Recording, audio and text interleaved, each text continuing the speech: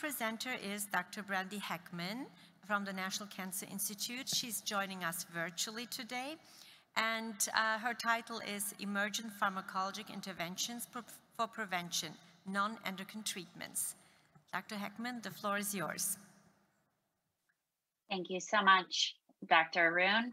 Good afternoon. I want to thank Dr. Arun and the San Antonio organizers for inviting me to present on non-endocrine treatments for prevention.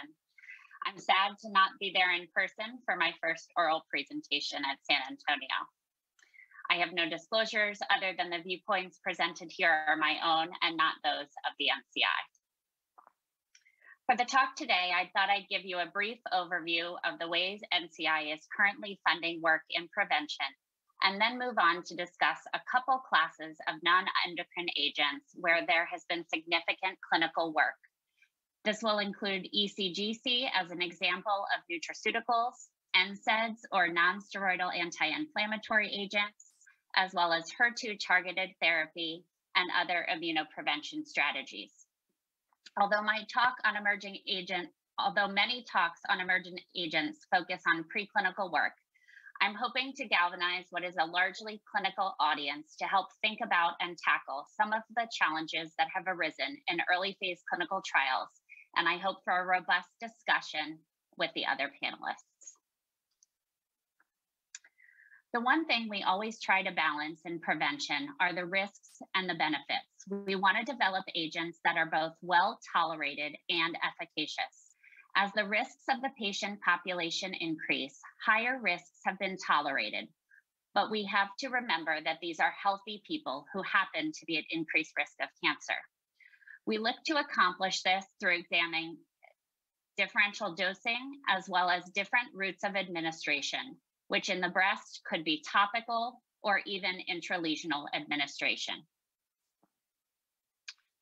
NCI funds drug development in cancer prevention and interception through a series of programs. Preclinical work is funded through the Prevent Preclinical Drug Development Program. Early phase trials have previously been funded through a contract program, but this has been transitioned to a cooperative agreement grant program called the Cancer Prevention Clinical Trials Network, or CPCT-NET. Preclinical and early phase clinical trials are also funded through a robust investigator-initiated grant portfolio of R21s and R01s. Our large phase 2 and phase 3 trials are funded through the NCI Community Oncology Research Program, or NCORE. These studies often compete for additional R01 funding to cover the biomarker costs associated with these trials. Prevent is the preclinical contract program where you can apply to use NCI resources to move drug development forward through the prevention pipeline. This can include proof of concept testing, testing in additional animal models, as well as cGMP scale-up or toxicology if necessary. Your project can enter this pipeline wherever it currently exists.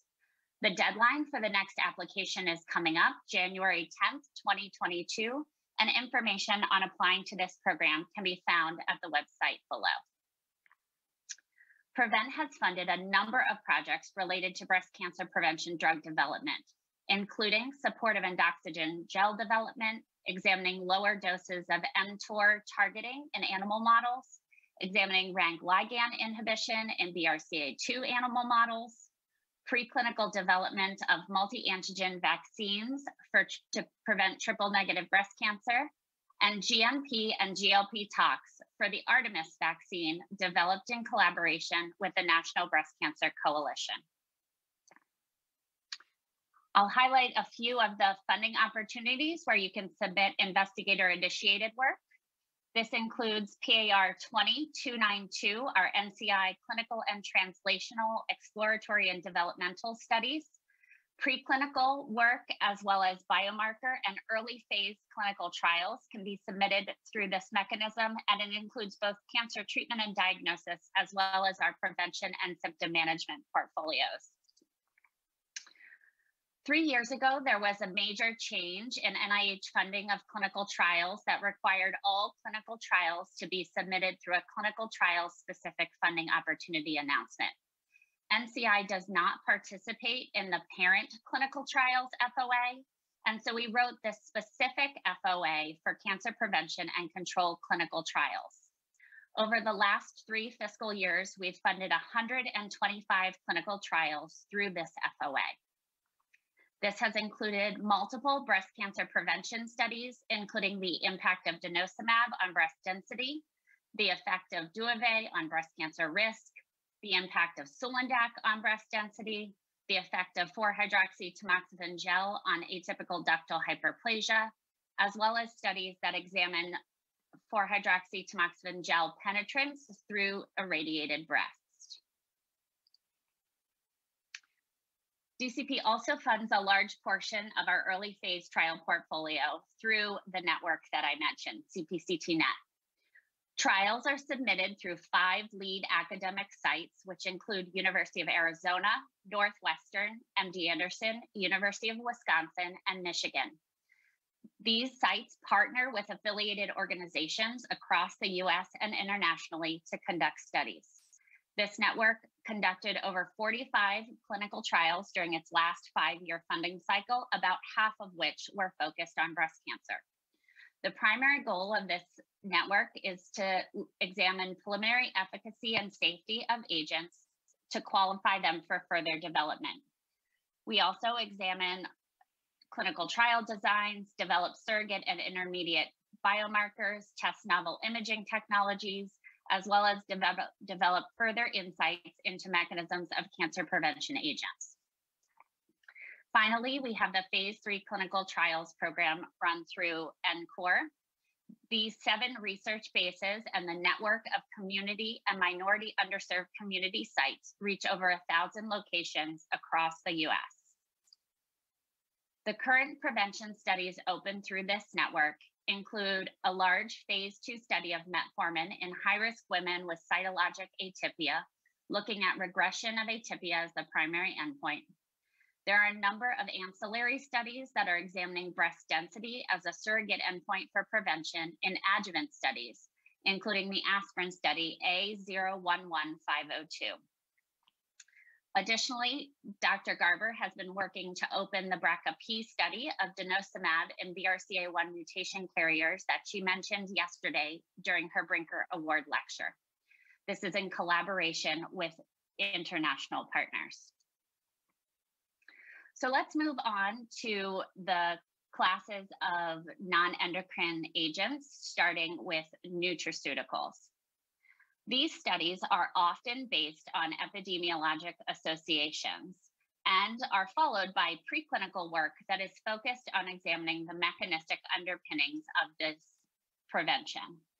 Often, the drug levels that are used in these studies cannot be achieved physiologically.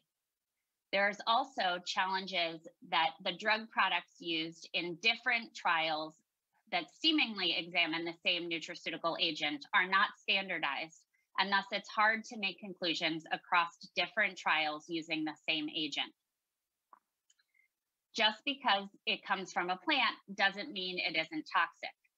We've had significant challenges with some nutraceutical agents having significant toxicity, including liver toxicity. Finally, as people tried to develop new formulations that may increase the bioavailability, this may require additional toxicology be completed. Let's take a look at one of the largest phase 2 trials conducted examining the impact of green tea extract on mammographic density in postmenopausal women. This study randomized 1,075 women with 878 women completing intervention. The study was led by Dr. Mindy Kurzer from the University of Minnesota and was recruited at 4 sites. The treatment included 4 capsules of EGCG per day, and there were no significant changes in mammographic density or absolute density in this study. Often, these types of results result in more questions than answers. Let's start with mammographic density as the primary endpoint.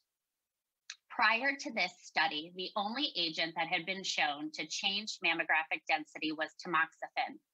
Because of the association of density change with the impact on breast cancer risk in the IBIS-1 study, mammographic density is discussed as the only validated surrogate endpoint for prevention. However, raloxifene and aromatase inhibitors have not been shown to impact breast density, despite their efficacy in breast cancer risk reduction. Unfortunately, this study did not collect any breast tissue, so there's no tissue available to look at other breast-specific endpoints. Additionally, there are always questions about formulation in these types of studies. So let's take a look at another study that used a different formulation of EGCG. This is a study from Bernardo Bonanni's group in Milan that looked at a green select phytosome formulation of EGCG. That's a lectin formulation of a caffeine-free green tea catechin extract. This formulation is in granules that is then suspended in drinkable water. This was a small pre-surgical study that looked at whether or not the drug was getting to the breast. It is important to understand drug concentrations in tissue when thinking about biomarker results and evaluating new drug formulations. So here you can see that total EGCG levels were present in the tumor tissue in the breast at surgery. And there was a correlation in the percent change in Ki-67 with the free EGCG levels. Next, let's take a look at NSAIDs or non-steroidal anti-inflammatory agents, including both celecoxib and sulindac. Celecoxib is a selective COX-2 inhibitor that was intensely studied in the early 2000s because of the shown increase in expression in COX-2 early in disease progression. There were a number of preclinical studies done, including this one, which showed the impact of celecoxib on tumor multiplicity in the MMTV-NU mouse model in comparison to control or COX-1 selective inhibitor. There were a number of clinical studies started that were then put on hold because of a black box warning added to the drug label because of a cardiovascular toxicity that was seen in the polyp prevention trial. Some of these studies were closed and not able to complete because of sufficient accrual. However, Dr. Arun recently published her study last year, which unfortunately did not show a change in Ki-67. Additionally, this was also true of Dr. Fabian's trial, which was completed and presented at the AACR annual meeting in 2008. The question here is whether or not Ki-67 is the right biomarker for an anti-inflammatory agent. Finally, let's take a look at sulindac. This is a trial that was run by Alison Stopek and Patty Thompson, and they presented results from this trial 2 years ago here at San Antonio in a poster session, and these were published in Clinical Cancer Research in 2001. This study enrolled women taking aromatase inhibitor and looked at the impact of sulindac on breast density using a fat-water ratio MRI technique. This study showed a significant reduction in breast density at both 6 and 12 months, with no significant change in the AI-only control group. This is now being followed up with a randomized phase 2 study focusing on the high-risk population. Let's move on to talk about HER2-targeted prevention and immunoprevention, including lapatinib, trastuzumab, and vaccines. So lapatinib is a HER2 EGFR dual-targeted agent that's been studied extensively in HER2 overexpressing animal models as a prevention agent. The challenge has been the clinical translation into prevention, as we don't have a risk model specifically for HER2-positive breast cancer. These studies have focused on HER2-positive DCIS as a target population. Here we show work from Andrea DeCenzi and Bernardo Bonanni's group in Milan, where they conducted a pre-surgical window of opportunity trial in early-stage breast cancer patients, which showed a significant reduction in Ki-67. They also have looked at Ki-67 in the surrounding in situ and hyperplasia, showing differences at surgery and placebo between the lapatinib and placebo-treated groups. Other studies have also looked at the impact of lapatinib pre-surgically in both early stage breast cancer as well as DCIS. Unfortunately, the accrual to the DCS trials have been challenged by the fact that HER2 staining at biopsy is not part of standard of care, and thus accruing to these HER2 positive DCIS trials is incredibly challenging. However, with a small sample size, a study of low dose lapatinib was able to show reductions in Ki-67, but there were still challenges with toxicity.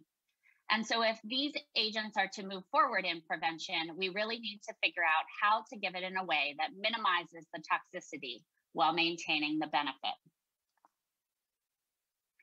Here I show the results from B43, which was a comparison of radiation with or without 2 doses of trastuzumab during radiation for women who had previous surgery for HER2 positive DCIS. This gets around that issue I was talking about of needing that HER2 positivity at biopsy, as this was a post-surgical study.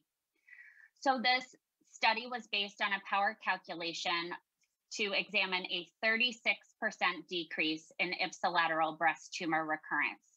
And here you can see that these lines do separate, but the hazard ratio was 0.81. And so this trial was not positive given the way the study was powered. And so if this were to move forward, we need to think about what is the true effect size that we would be willing to accept and potentially do a second trial. Maybe additional doses are needed. Let's move on to vaccines, where Brian Zernecki has pioneered work with the HER2 pulse dendritic cell vaccine. He's completed a series of studies, including a pre-surgical intranodal weekly injections, 4 injections, where N of 13 showed increased antigen-specific interferon gamma secreting CD4 positive and CD8 positive T cells. A second pre-surgical study, which enrolled 27 women, where at surgery, 5 of those 27 women who had been vaccinated had no evidence of remaining disease, while among the 22 women with residual DCIS, the HER2 expression was eradicated in half. Finally, he compared the way the vaccination was given, either intralesional, intranodal, or both intralesional and intranodal, and showed that the site of injection was not associated with response. The challenge with this type of vaccine is that the process for making the vaccine is very complicated, requiring leukapheresis, and then activating those dendritic cells and giving them back to the woman as a vaccination. This is challenging to scale up, moving from single site studies, as Dr. Zernecki has previously done, into multi-site and potentially international trials to get this to an approvable pathway. So one way to get around this is to think about either peptide or plasmid-based vaccines also targeting HER2. This was a phase 2 trial of nelipepimut-S peptide vaccine that's given in combination with GM-CSF called NuVax. This was a study run by Dr. Beth Mittendorf through our MD Anderson consortium that compared NuVax to GM-CSF alone. The study required HLA-2 positivity because this is a short peptide, but it did enroll all DCIS patients, regardless of HER2 status, to get around this issue of HER2 testing prior at biopsy. This study was presented here in San Antonio in a poster session previously, and the vaccine was well tolerated. However, there were no significant differences in cytologic T cell response between women treated with NuVax versus GM-CSF alone. The vaccine was given in 2 weekly injections prior to surgery, so there may not have been sufficient time to mount an immune response. And I'll also note that the numbers in this trial were very small because of challenges with the drug supply. Finally, we've been examining multi-antigen peptide vaccines that, for the purposes of clinic, were converted to a plasmid-based vaccine. In the preclinical work, they are peptides. So here, this is the preclinical work for WalkVac, which is named after the philanthropic organization that provided funding to make the vaccines for the clinical trials, called Wings of Karen. Here you can see that individually, the different antigens have some effect on tumors within the MMTV-new animal mice. But given as a multi-antigen vaccine, this is really a significant decrease in cancer development in this animal model. This includes antigens HER2, IGF-BP2, and IGF-1R. You can also see that providing the mice with Bexarotene to slow down this animal model has a very significant impact on the ability of the vaccine to work, giving it time to mount an immune response and really reduce the tumor burden in this animal model. So we've recently completed a phase 1 dose escalation study examining the immune response and are now thinking through the lessons learned from other HER2-positive DCIS studies to think about how we continue the drug development in this space. So let me finish with a call to action. There are many studies that are ongoing where we can continue to learn about trial design and conduct, as well as the preliminary efficacy of agents. And there are also programs such as the Pre-Cancer Atlas, where we can think about new targets for non-endocrine agents.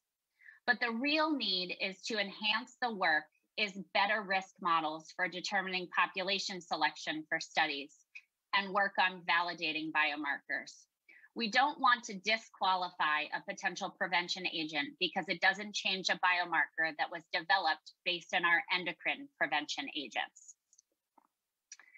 With that, I want to invite you to connect with us at the Division of Cancer Prevention. We're 2 weeks away from the 50th anniversary of the National Cancer Act.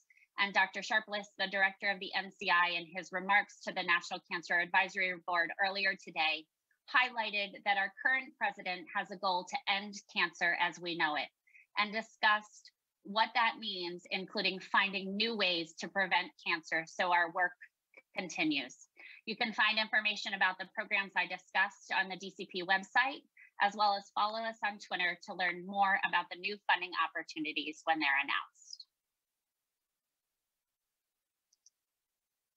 Thank you, Dr. Heckman. Thank you.